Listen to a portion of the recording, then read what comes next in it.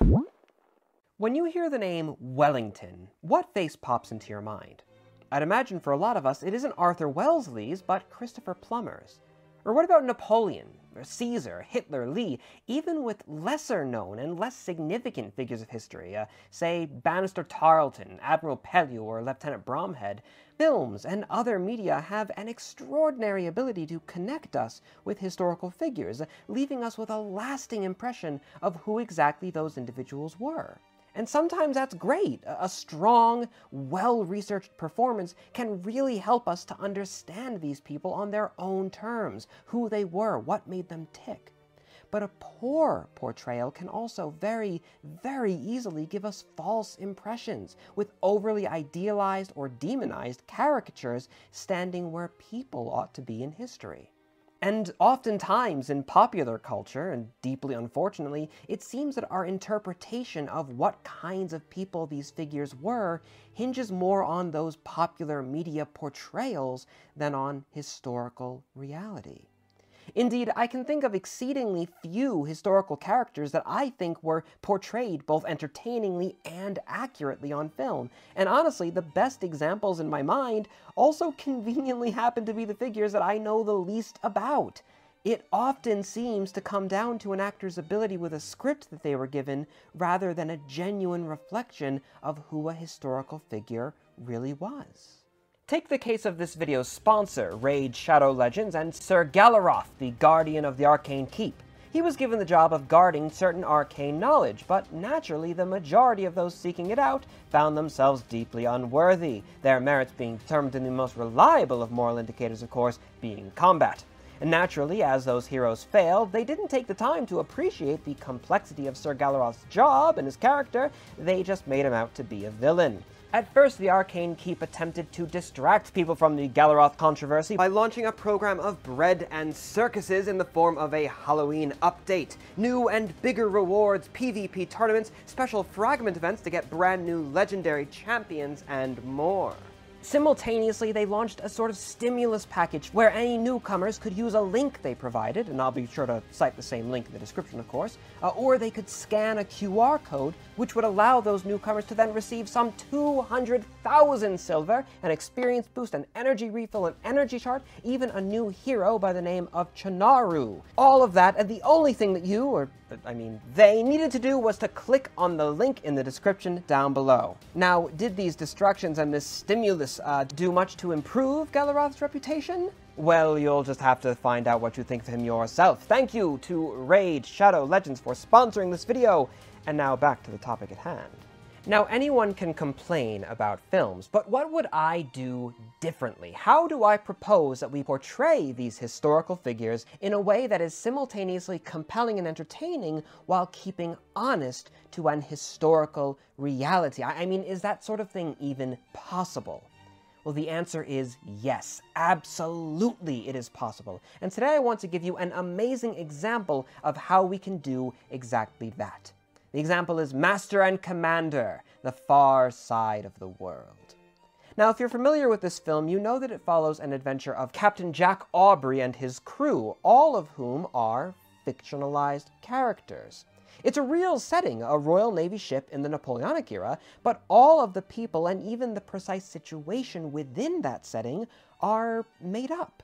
Now, inherently, that kind of story is far easier to tell because while, yes, they are still held to the standards of material culture and things like that, the writers have many more creative freedoms than if they were to be putting words directly into the mouths of real-life people. So how is this relevant for our discussion today if we're talking about real-life people in film?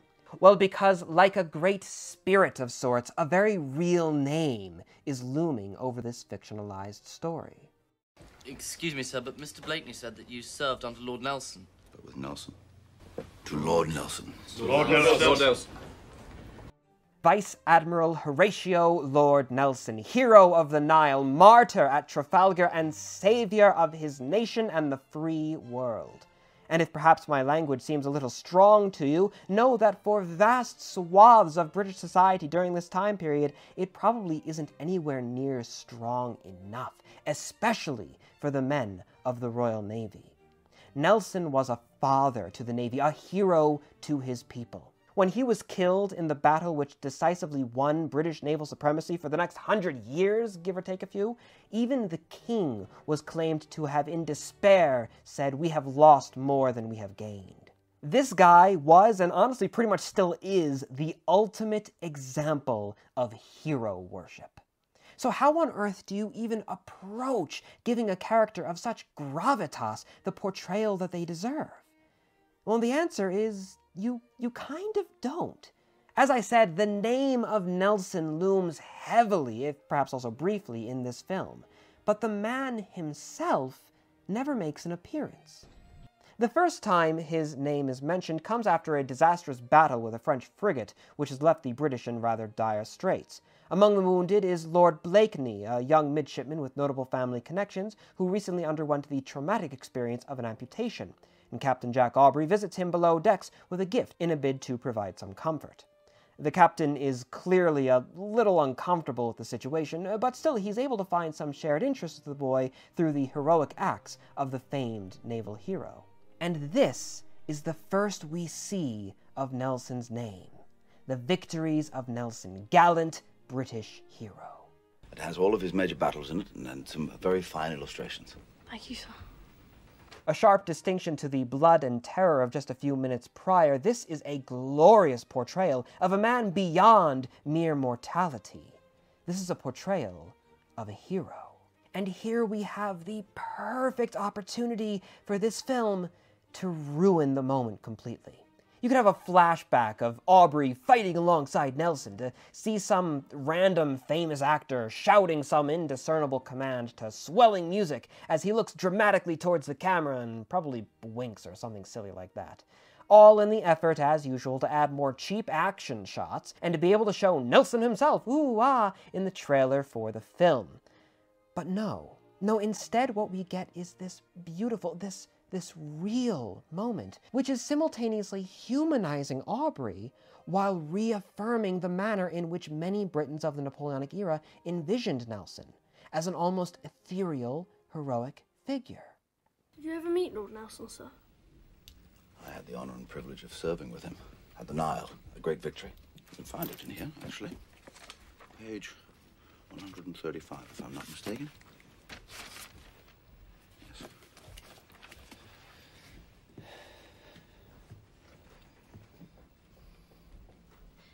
May I beg you to tell me what kind of man he is? You should read the book. I will, sir. Thank you. Far from putting words into Nelson's mouth or casting him in some specific light through modern eyes, this is the kind of writing, I think, that takes Nelson on his own historical terms. It's portraying him how the vast, vast majority of people would have seen him, which is to say, in terms of mythos more than any literal fashion. How appropriate, then, that the scene ends with exactly one such image, as Blakeney flips past the page of some heroic act to a portrait of the man. Because while we in our photorealistic age may be used to seeing public figures, warts and all, for Blakeney, this is his Nelson. For millions of people, this is precisely who Nelson is. No artistic license is being taken here, no words being put into Nelson's mouth, no makeup or fake accents or any of it. This is just the man as he was truly known. Lord Nelson is mentioned at greater length later on, after the British ship, having been repaired and resupplied, once more is taking to the hunt. Naturally, there is fear and apprehension at the coming of battle, and many must undoubtedly in such times be asking themselves whether they will be capable of standing up to what England expects of them. But still, these men are jolly Jack Tars, and Captain Aubrey keeps a fine table where he might entertain his officers with drink and song. Gentlemen, to wives and to sweethearts. Wives and sweethearts. May they never meet. Though the mood does change a bit when once again the name of the hero is evoked. Excuse me, sir, but Mr. Blakeney said that you served under Lord Nelson at the Nile. Indeed. I was a young lieutenant, not much older than you are now. Mr. Pullings, Mr. Pullens was a snivelling midshipman, still yearning for hearth and home. Again, Aubrey is perhaps a little shy to discuss such matters as personal past experience in favor of drink and removing one's mind from reality, as he attempts to deflect this with a bit of a lighthearted joke. And again, that's a beautiful moment for humanizing himself and the crew while simultaneously making the name of Nelson feel so much more meaningful and weighty.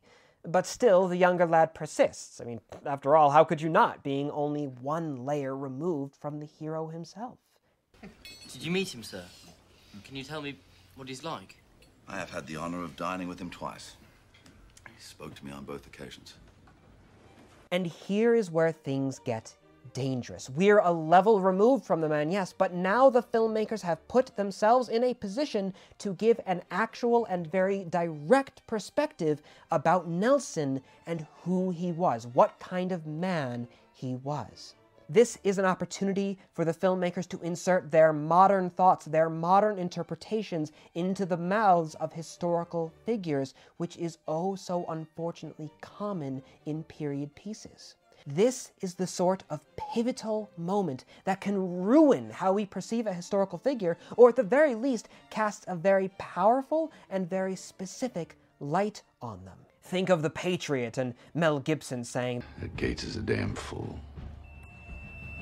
So let's lean in here and see exactly what kind of light is being cast on this titanic figure of Lord Nelson.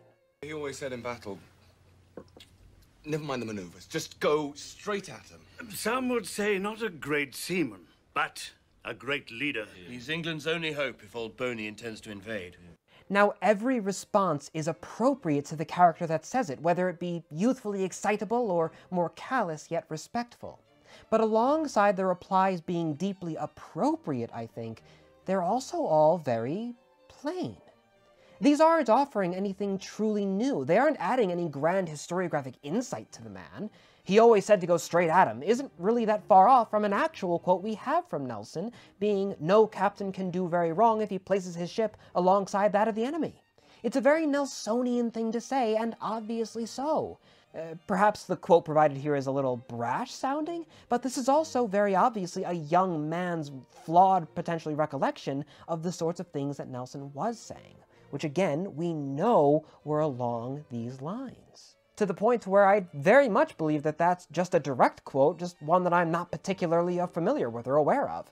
Meanwhile, other individuals who haven't met him are providing even more general statements. Not a great seaman, but a great leader.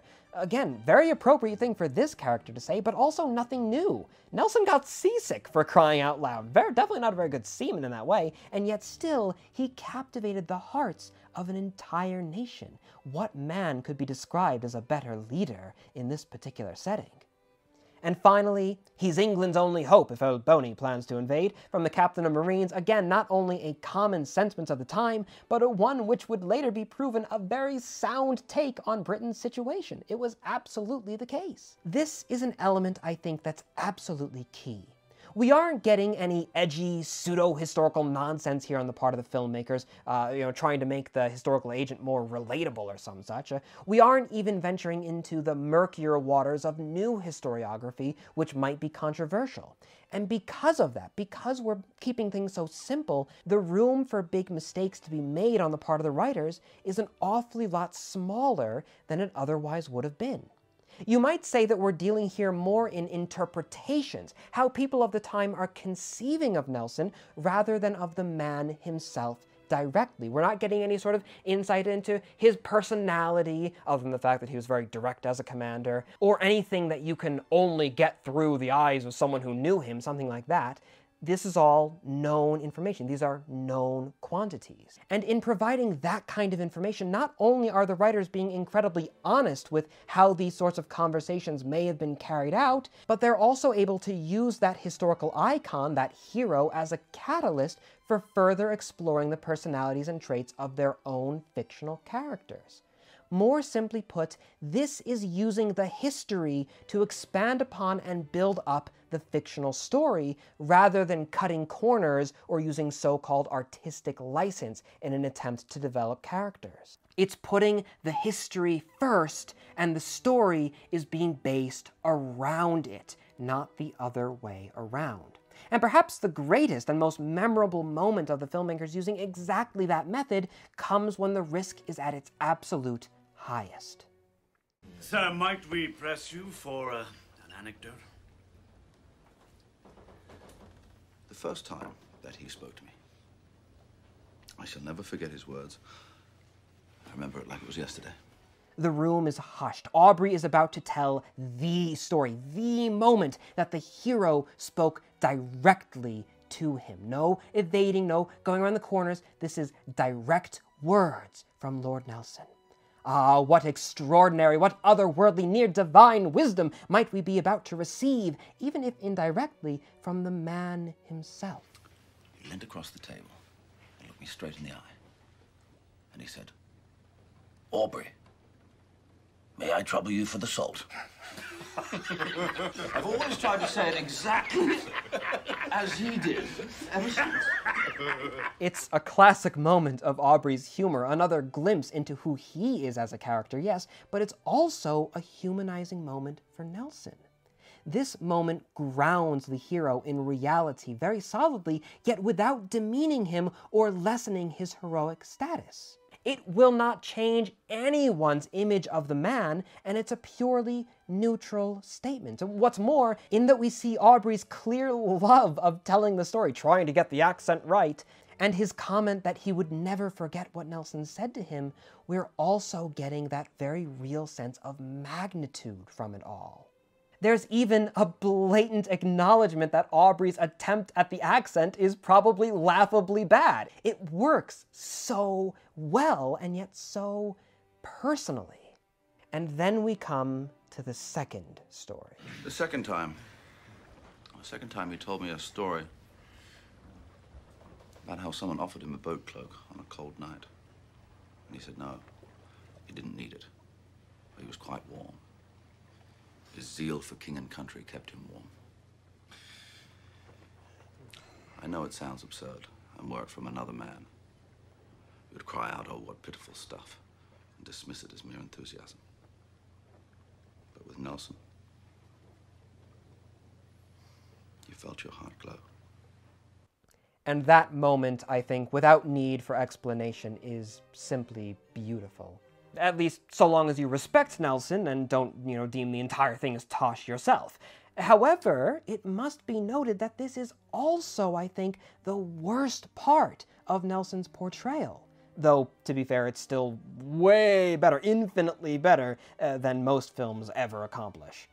The story that Aubrey tells here, you see, isn't entirely fictional, or at least it isn't entirely made up, as there is an equivalent that exists during this time period. It's just that the quote is a little off, and unfortunately, it does cast a different light on Nelson than the real quote does. They're both good lights, to be sure. They're not too different, but they are still somewhat different because the words are different. The real story that Aubrey is referencing here came from around the time of the Battle of Copenhagen. Nelson was on land about the business of destroying some captured vessels which couldn't be sent back to Britain, when he received word that his commander at the time was moving out with a large portion of the fleet to engage an enemy. Nelson, of course, couldn't abide being on land if a battle was going to be waged. The following account of the incident is quoted from a letter by Mr. Brierly, master of the ship Bellona, dated the 19th of April, 1801. The moment he received the account, he ordered a boat to be manned, and without even waiting for a boat cloak, though you must suppose the weather pretty sharp here at this season of the year, and having to row about 24 miles with the wind and current against him, jumped into her and ordered me to go with him. All I have ever seen or heard of him could not half so clearly prove to me the singular and unbounded zeal of this truly great man. And quick aside here, does that language sound familiar to you at all? A master tactician and a man of singular vision. If you want the language in your historical film to sound appropriate, especially when you're talking about such iconic figures, pull from the primary sources. It not only makes it so much more historically accurate, it makes it seem so much more real, so much more believable as well. In any case, back to the letter. His anxiety in the boat for nearly 6 hours, lest the fleet should have sailed before he got on board one of them, is beyond all conception. I will quote some expressions in his own words. "It was extremely cold, and I wished him to put on a greatcoat of mine which was in the boat. No, I am not cold.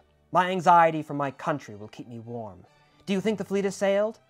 I should suppose not, my lord. If they are, we shall follow them to Karlskrona in the boat, by God."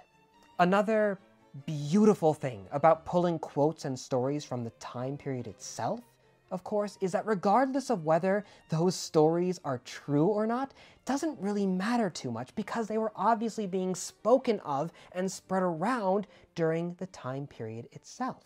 Regardless of their objective truth, they are still in some capacity historically accurate. Though, yes, it is unfortunate that the quote is a little bit off, especially as it's being posed as coming directly from Nelson himself, telling Aubrey the story, unless we're going to believe that Aubrey is misremembering it or lying, but I think that's a little harder to get away with here. I think it would have been better, accuracy-wise, to have it being told to Aubrey as a second or third hand story.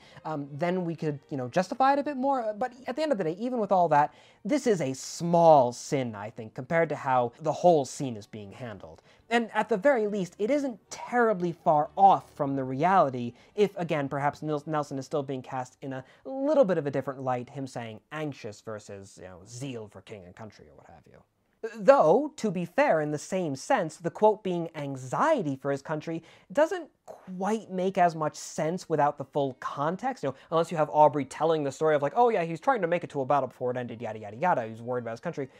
Whereas zeal and all that, it's far more broadly applicable. Like, we don't have to have the context. We can just imagine Nelson standing quietly on a quarterdeck one day, and the quote there still works. It's much more broadly applicable here. I mean, you know me. I'd always love to see the greater context added, again, using history to enhance the story, as opposed to trying to worm around it to make your plot work. But certainly, this entire piece could have been far, far worse. I think this is overall done pretty well for being the worst element of the portrayal. Indeed, if this is the worst element of Master and Commander's portrayal of Admiral Nelson, which I think it is, then you've clearly got an amazing film, which, incidentally, you do. So we have a quip from Stephen, our academic foil and the companion to Aubrey, although I feel that there isn't much to say about it that hasn't already been said. Well, then he would seem to be the exception to the rule that authority corrupts. It's a humanizing, characterizing moment for Stephen, which is reflecting another perspective on Nelson as an heroic figure. Perhaps there is more to explore there with Aubrey's knowing smile afterwards, whether that smile is directed more towards his friend's classic cynicism, or perhaps if it's hiding some truth that we aren't being told. The fact that this scene is immediately followed by everyone's favorite lesser of two weevils bit may perhaps hint that even Nelson, as a military man, must face harsh realities, making difficult decisions, which, had they not succeeded, would have painted him as a villain and a fool rather than heroic genius. And, maybe Aubrey is aware of that. Maybe he's seen something of Nelson that we don't know. But if that is indeed what the filmmakers are hinting at, still I think they are doing so in a capacity, that being hidden below the surface, that's still very appropriate for these characters, for Aubrey and all the others, as well as appropriate for this particular setting, for the time period more broadly, and all that. Though I'm afraid we have not the time to delve into things quite so deeply as all that. I almost caught myself on a ramble there, I gotta be careful. For now, my dear viewers, a toast to Lord Nelson, his finest representation in film, and dare I say, to one of the most historically accurate and authentic films to have ever been made. For this is certainly the greatest way to create historical media, to mold one's characters and plot around the historical setting in which they are set, rather than bending the history wherever necessary to fit a story.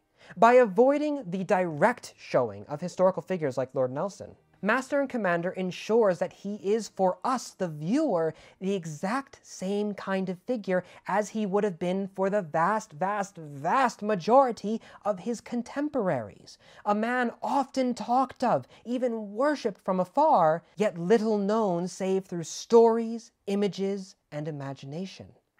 And among those who have seen him, every one has a story, an anecdote to tell of the time they held some glimpse of that greatness, and to make those glimpses humanizing while maintaining their historical accuracy by keeping them in a certain sense vague and personal, yes, but generic as well. And through that, able to tell just as much, if not more, about the person telling the story, about the person telling us about Nelson and their thoughts and experience of him, as it is of Nelson himself. When you outright show historical figures on the screen, you're running a risk. They might be an incredible actor who, by their greatness, ends up subverting the historical figure in our minds. Or, perhaps even worse, they may be dealing with such an historically inaccurate script that even if they themselves are amazing actors, they're still going to end up replacing those very real figures with extreme caricatures.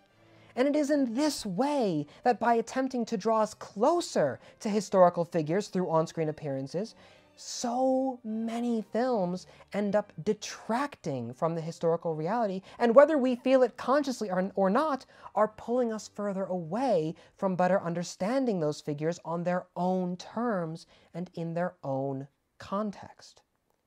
Whereas, when you portray these figures in such a way as the majority of their contemporaries would have conceived of them through these little glimpses, where the emphasis is more on your own characters as they're navigating that historic environment, I dare say that you can actually give a clearer and infinitely more authentic and accurate view into exactly who those historical figures really were, why they matter, and how they came to hold the reputations which they have today.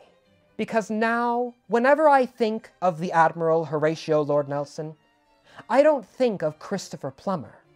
I don't think of Martin Sheen. I don't think of Kieran Hines. I think of Nelson, of the portraits, of the statues, of the idea of what Nelson represents, just as so many of his own time did as well.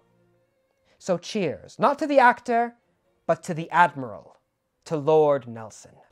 To Lord Nelson. Lord Nelson. Thank you all so very much for watching. Of course, most particularly to my ever-beneficent supporting classes on patreon.com, for it is by virtue of your support that I am able to carry on with my work. Until the next time, my dear viewer, I am and I shall remain your most humble and obedient of servants.